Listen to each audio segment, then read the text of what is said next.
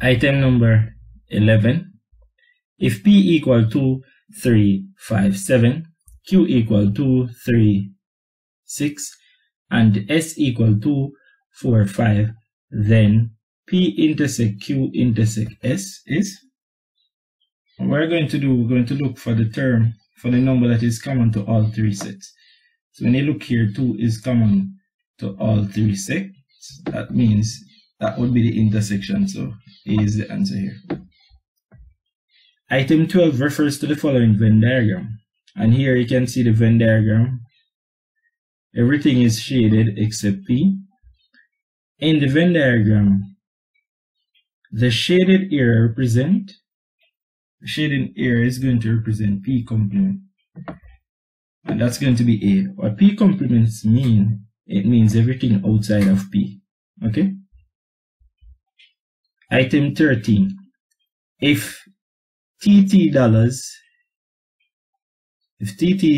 $6 is equivalent to US $1, then TT $15 in US is going to be. Now, if you note here, for $1 US, that is equivalent to $6, right, in TT dollars. That means we want to find how many of 15 TT dollars going to equivalent to in terms of US. So what we're going to do, we're actually going to divide. So it's going to be $15 divided by $6, right? And 15 divided by 6 is going to equal to 2.5. So our answer is going to be $2.50. It's going to be C here.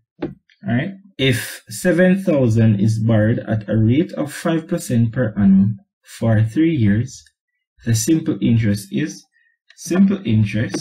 which is SI in this case, is going to equal to the principal, which is P in this case, times the rate, which is R in this case. And the rate is in percentage times time, which is T in this case over 100. Right? All you're going to do, you're just going to substitute the values for PR and T. So P in this case is going to be the 7,000. So it's going to equal to 7,000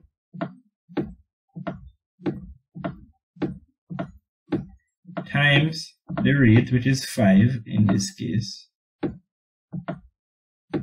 times the time, which is 3, all divided by 100%.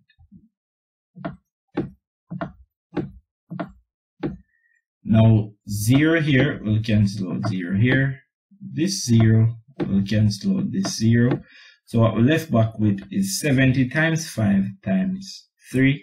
So 3 times 5, that's going to be 15. And 15 times 70, that is going to equal to $1,050. So our answer is going to be D in this case. Number 15, a dress which costs $180 is being sold at a discount of 10%. The amount of the discount it's just going to be 10% of the cost price. And remember that 10% is the same thing as 10 over 100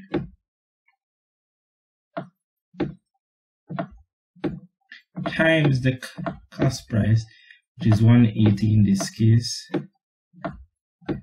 0 here will cancel out 0 here. This 0 will cancel out the 0 here. And all we're left back with is just 18. So it's going to be C in this case. Number 16. The value of a plot of land is $18,000. Land tax is charged at a rate of 0.70 per $100 value. what is the total amount of tax paid for the land?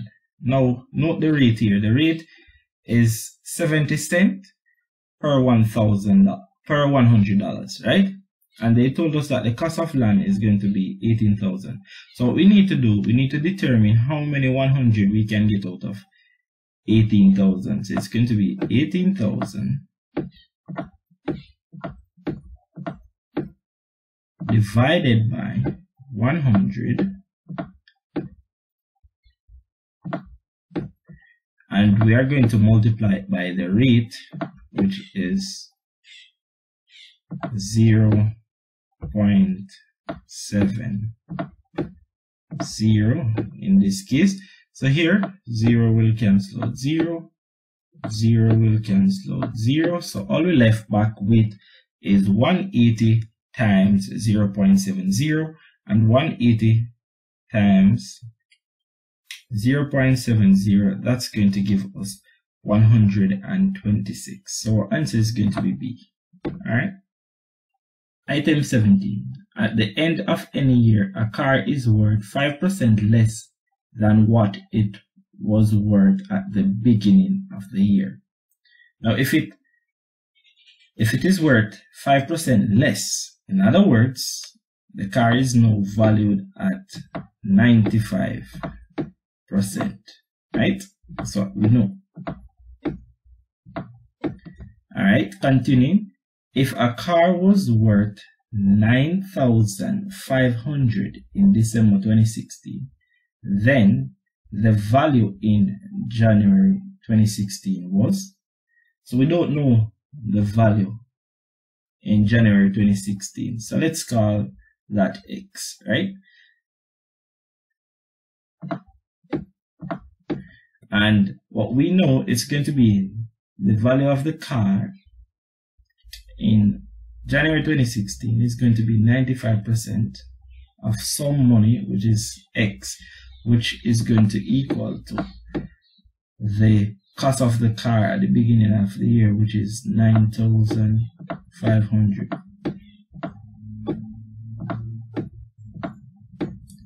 Now 95% as a fraction is just 95 over 100, so it's going to be 95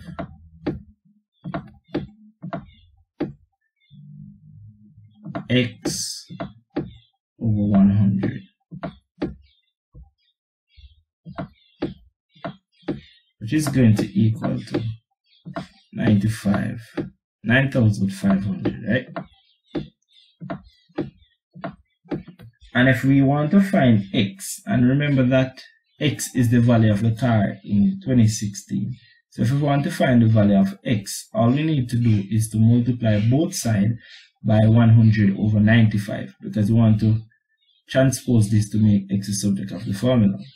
So if we multiply this side by 100 over 95, what we're going to lift back with on this side is X, and what we're going to have on this side is 9,500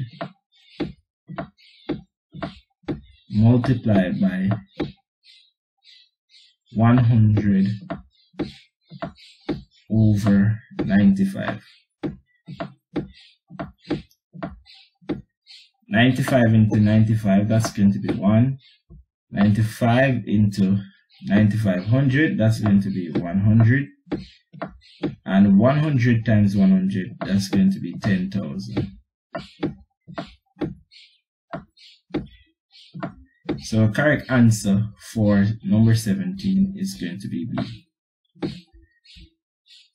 Number 18, a loan of $8,000 was repaid in 24 equal months installment of $400. The rate of interest on the loan was.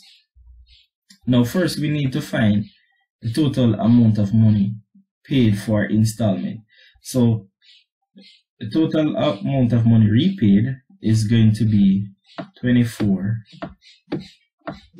times 400, right? And 24 times 400, that's going to give us 9,000 $600. So we know that the total amount of money that is repaid is $9,600.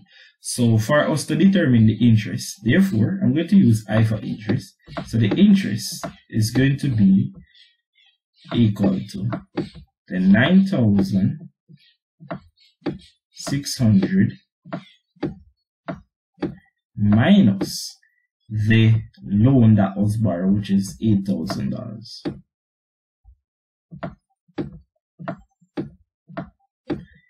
And therefore the interest, which is I in this case, is going to equal to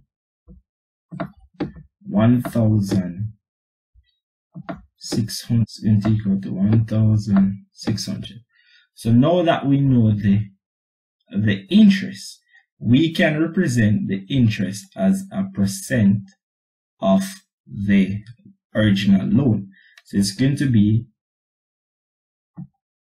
1,600 divided by 8,000, and because we want to represent it as a percent, we must multiply by 100. And 0 will cancel out 0 here, 0 will cancel out 0 here. 16 into 16, that's going to give us 1, and 16 into 80, that's going to give us 5, and 5 into 5, that's going to give us 1, and 5 into 100, that's going to give us 20. So therefore, as a percentage, it's going to be 20%. Alright, so our answer is going to be D in this case. Number 19, a dinner at a restaurant was advertised at $60 plus 18% tax. The total bill for the dinner was, we need to find the amount of money for the tax. So the amount of money for the tax is going to be 18%, and 18% here just means 18 over 100 of the cost price. So it's times the cost price, which is $60. Now here 0 will cancel out 0, and 10 into 18, that's going to give us 1.8. So we're going to have 1.8 times 6, and 1.8 times 6, that's going to give us 10.8. So that's going to give us 10.8. So therefore, the tax on the food is going to be $10.80.